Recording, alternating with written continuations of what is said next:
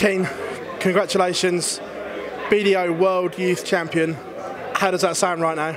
It's amazing. It's amazing. I'm absolutely delighted to win the title, and it's a great feeling. The effort I put in over the last few years, and it's everything's starting to pay off, and I'm really happy.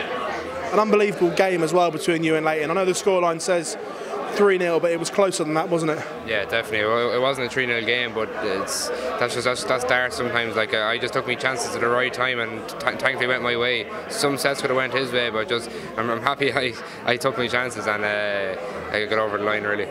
Second world title in a few weeks as well. That must feel nice to go alongside the JDC title as well. It's amazing. The effort I put in over the last few years, I got a lot of knockdowns, getting better in finals, and it's all starting to click together. So I'm really happy for myself and my family, and it's just amazing. The effort I've really put in over the last couple of years, it's starting to pay off, and I'm really happy. Do you think that game against Vincent van der Voort at Ali Paddy set you up for this because it gave you a taste of what it was like before you played in two big finals? Yeah, definitely. It definitely gives me the confidence, because that scoreline was pretty harsh, I think, for myself as well. But it's all a learning curve, and I took the experience on board. I won the JDC final, and then I went home. I got properly prepared for this final, and I'm really happy to win the title. So it gave me a lot of confidence playing on that stage. This little rivalry between you and Leighton, target teammates obviously in the elite squad, but do you think this is a final that we could see for decades to come? I hope so. Leighton's absolutely amazing talent, and he deserves to get where he is today. And I know it's easier for me to say unlucky, but I really do mean it. He's an absolutely amazing player, and he is going to be here for the next few years, and he's going to win this title for the next few years. When you look at key moments in your career, do you look back to that Tom Kirby Memorial when Liam missed all those darts at a double and you found a way to win? Because if that hadn't have happened, maybe we wouldn't be stood here now like this.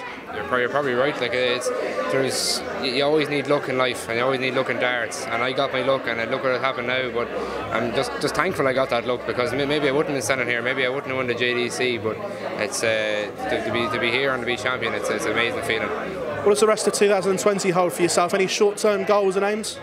Q school in next week, and if I'm just going to enjoy myself. I've nothing really. There's no big pressure on myself, so I'm going to go in there and enjoy my darts. And if it doesn't happen, then it's development tour and challenge tour for next year. So it's still going to be a busy year, and I'm really looking forward to it. You say if it doesn't happen, if you played like that, a mid-90s average again, and the way you played against Vincent at a young, tender age, it proves that you're ready to face the world's best.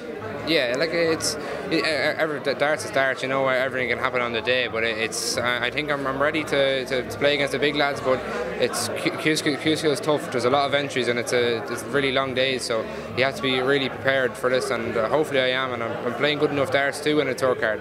But if it doesn't happen, it's not the end of the world. There's still lots more to look forward to. Keane, it's an absolute pleasure. We'll let you go to the queuing media pack here for you, but thank you very much, mate. Thank you. Thanks very much. Thank you.